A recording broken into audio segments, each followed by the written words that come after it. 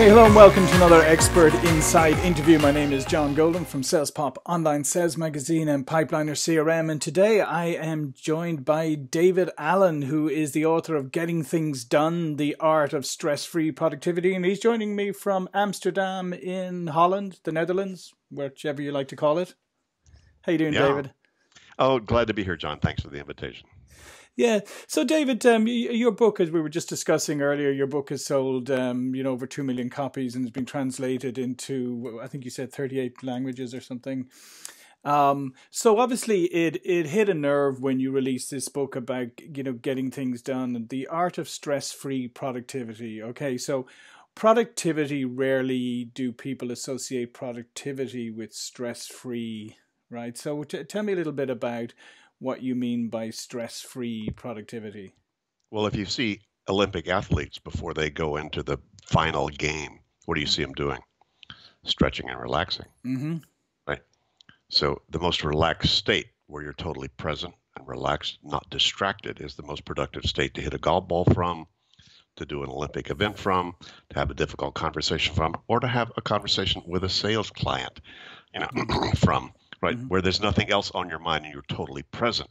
So you can be present with them to find out who they are, what rings their bell, and engage with them appropriately. So it's about appropriate engagement, really. So what do I need to do to get my head clear? And the problem these days is that most people are trying to use their head as their office, and your head's a crappy office. Mm-hmm. So, you're trying to keep track of, if you try to keep track of more than 4 things, you're screwed. You can be driven by latest and loudest as opposed to strategy. So there's a real note for your salespeople. I'm sorry, you got more than 4 things in your head. You will be driven by latest and loudest, not by who you ought to call right now or what you ought to do to spend time to think about, your strategies. Yeah, and I find that I love that point now, because one of the things that I find nowadays is like people love to tell us, and I mean we all do, love to say how we're far busier than we ever were before, right? And I always say, are we really, or are we far more distracted than we ever were before? Because now we have 1,000 things popping up on our screens and our phones and everything. We can distract ourselves at the every nanosecond if we want. Yeah, John, it's the stress of opportunity. Mm-hmm. You're going to relax if you get into a crisis. If your house or your apartment, goes into flame, trust me, you're going to relax because there's only one thing you can do called live, survive. Mm-hmm. What's the next step? Where do I go? What's my outcome? Called get out of this place. What do you need to do? And tires on your car and your taxes for the year and the person you need to hire, all those get put on the back burner. So most people actually move into their zone in a crisis. I just discovered how you get into your zone without having to wait for a crisis to get you there. So let's talk about that then. How do you get into your zone without needing a crisis to get you there? You take everything that has your attention, little or big, and you get it out of your head. You write it down. You stick it into some place that you'll see sooner than later. And then sooner than later, you decide, what's the next action on cat food? What's the next action on hire a VP? What's the next action on get a life? What's the next action on should I get divorced or not? And you need to make those kind of clarification decisions. So there's 5 stages to how you get anything under control. First of all, you identify the stuff that's not in control. Mm-hmm. That's the capture step. Then you clarify, okay, what do I need to do about mom's birthday? What do I need to do about hiring the VP? What do I need to do about a potential divorce? You need to make those decisions, which most people avoid like the plague. And then you say, okay, and once I decide that, I need to call my sister about mom's birthday. I need to, about my divorce. I need to talk to my life partner about, Mm-hmm. what does he or she think about what we ought to do about this right now, and are you okay about it? So that's a conversation I need. So anyway, clarifying the next action and the outcomes desired. Step 2, step 3, organize the results. If you can't finish the thing the moment you think about it, park a reminder of who you need to call, what you need to talk to people about. Step 4, step back and reflect and review the whole inventory of the 16 errands you need to run, the 6 things you need to talk to your life partner about, the 43 things you need to do at your computer, whatever. And you better take a look at all that inventory before you can feel comfortable about what you then decide step 5. You need to review it, step 4, and then step 5 is engage. What do I decide to do out of all that crap? Mm-hmm. Yeah. all that stuff that's out of my head, now I look at it. But most people are pretty smart. And all you have to do is take a look at all your errands and you'll make a decision about which one to do. All you Mm-hmm. have to do is take a look at all the stuff that you ought to be writing on your computer or drafting or doing whatever. And some part of you is going to be, a good bit smarter. But the problem is if you're trying to use your head as your office, which is a crappy office, Mm-hmm. and you got all that stuff banging around in there, you're not going to make good decisions about it. Yeah, yeah, no, it's a highly cluttered and very disorganized office for most people. Indeed.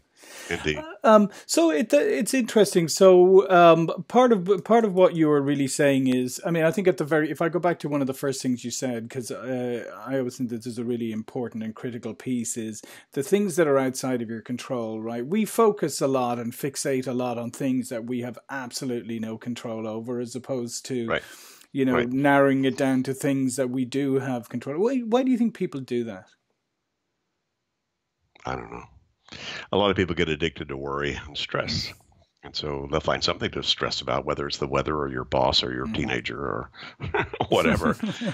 But then you have to decide, see, my mission in life is to create a planet where there are no problems, only projects. Mm-hmm. Right? You give me anything that's a problem, I say, why do you consider it a problem? It's because you think it needs to be different than it is. You're just not engaged in making it so. Right. It's quite simply. So what are the things that you've got on your mind? What are the things that you need to manage and get appropriately engaged with? It doesn't mean you're going to change the planet. Doesn't mean you're going to fix all the things you want. It just needs to be, you need to get appropriately engaged with it so you feel comfortable about what am I going to do? What am I doing about my neighbor that's complaining about the tree that I just planted, that's going to block their view, right?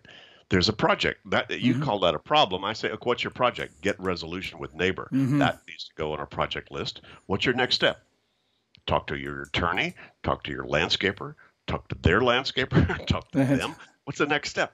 And most people avoid all that. That's what's creating so much stress out there. They have so many things they could be thinking about, would like to be doing.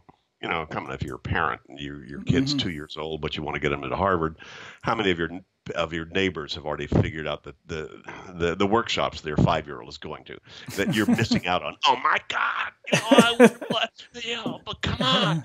And so the stress of opportunity is what's creating a whole lot of what the stress is going on out there. See, the world is fine. Look outside your door right now, John. Yeah. The world is not overwhelmed. It's not confused. It's only you that might be based upon your relationship to it. Yeah. So I just figured out the algorithm or the formulas about what do you need to decide, think about, park as in an external system for yourself that allows you to stay clearer about all the stuff you're engaged in.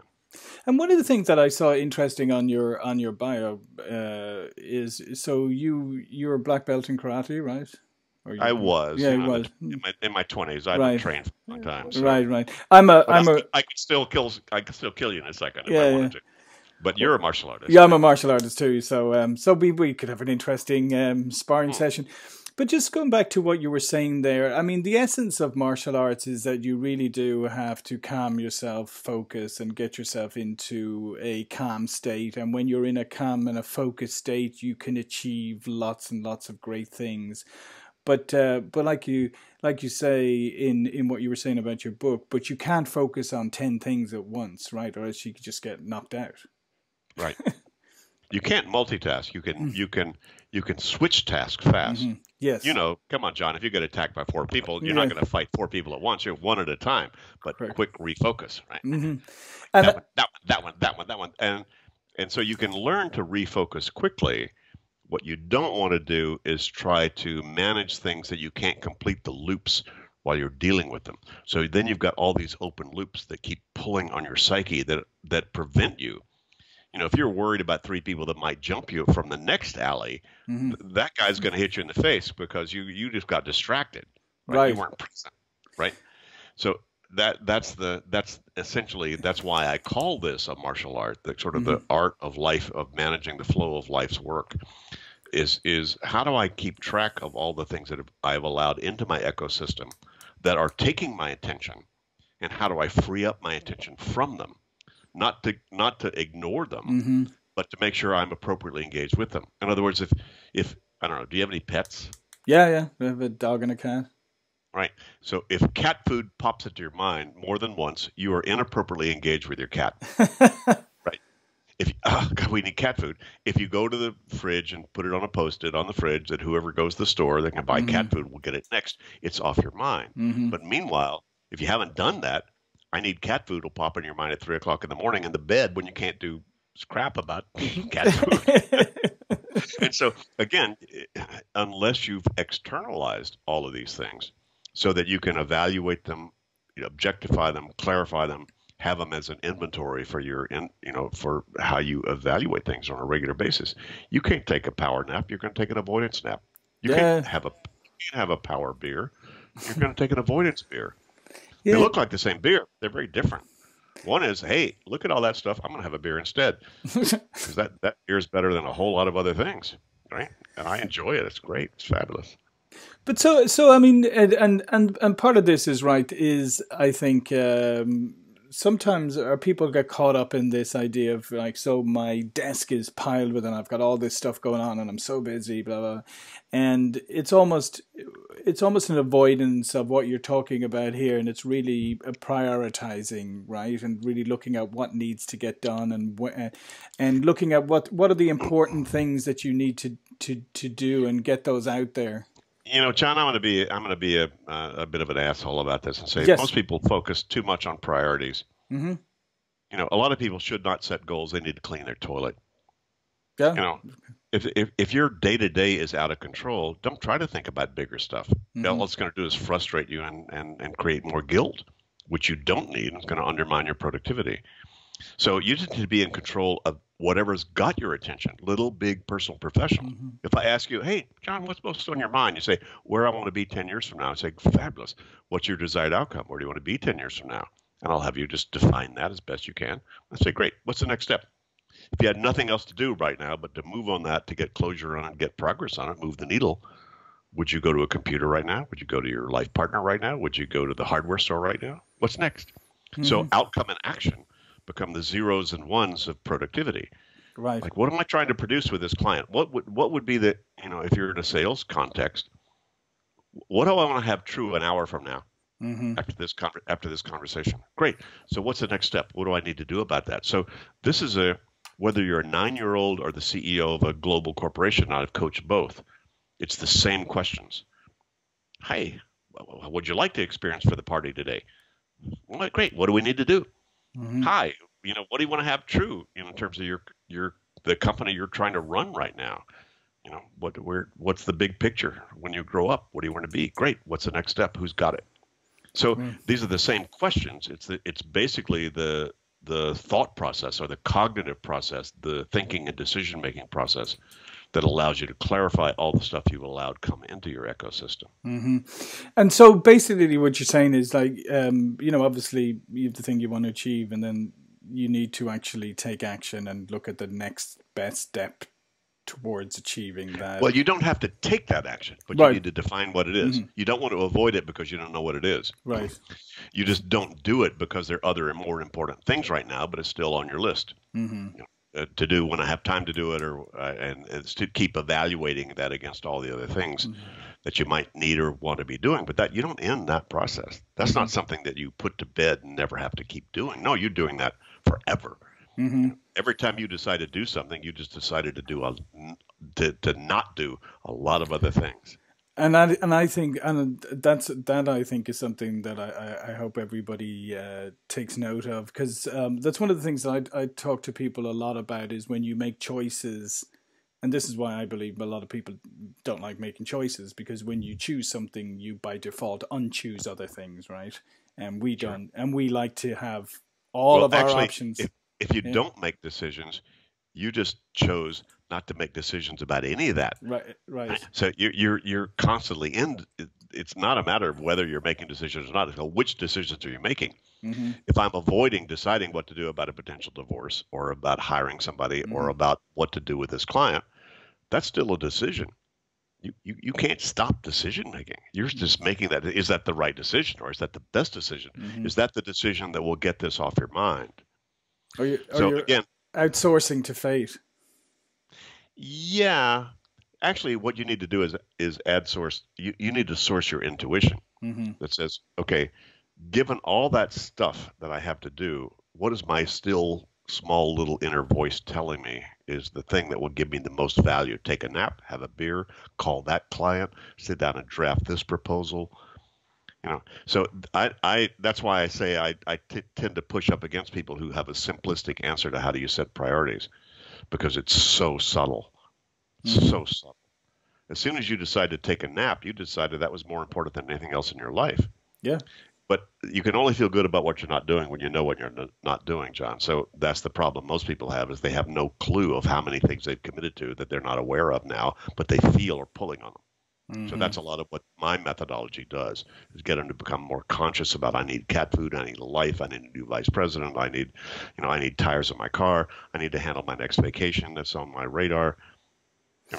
And do you feel, as we come up against the end here, do you feel that this is becoming more of an issue? I mean, do you feel people are becoming maybe more, avoiding more? Sure. Because well, the more opportunities you have, the more you're going to avoid. Right. Right. And because we live in a world that's bombarding us, we've got a bigger opportunities.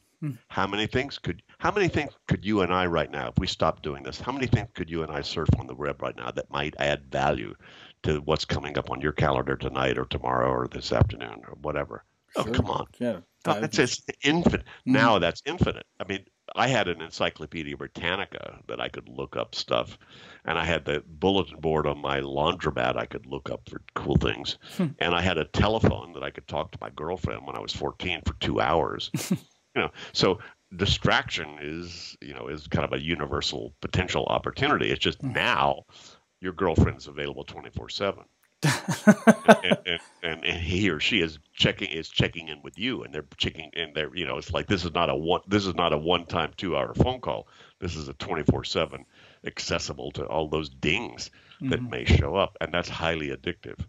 So there's a real problem with all of that opportunity.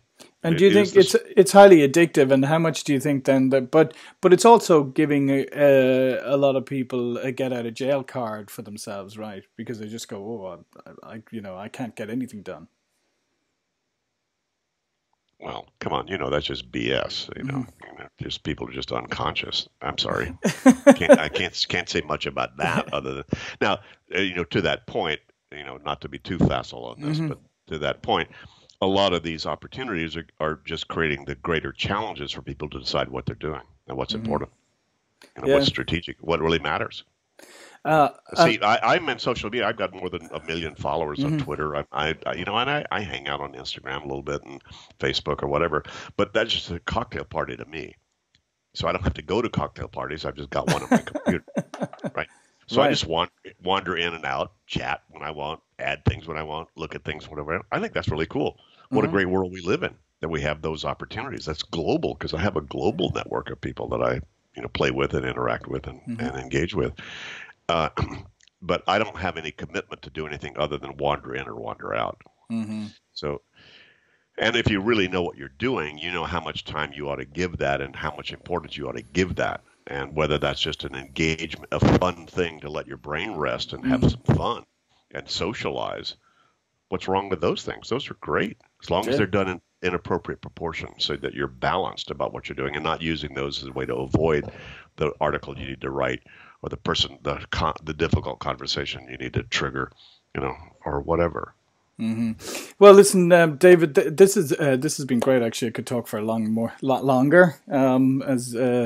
I think this is a great message, and I think obviously it's a message that I think it's more important than ever right now, because I do believe a lot of people are hiding behind chaos and not taking action in their lives. I get to see examples of it every day, so I think it's the book Getting Things Done: The Art of Stress-Free Productivity. So thanks, David, for sharing some of those insights with us today.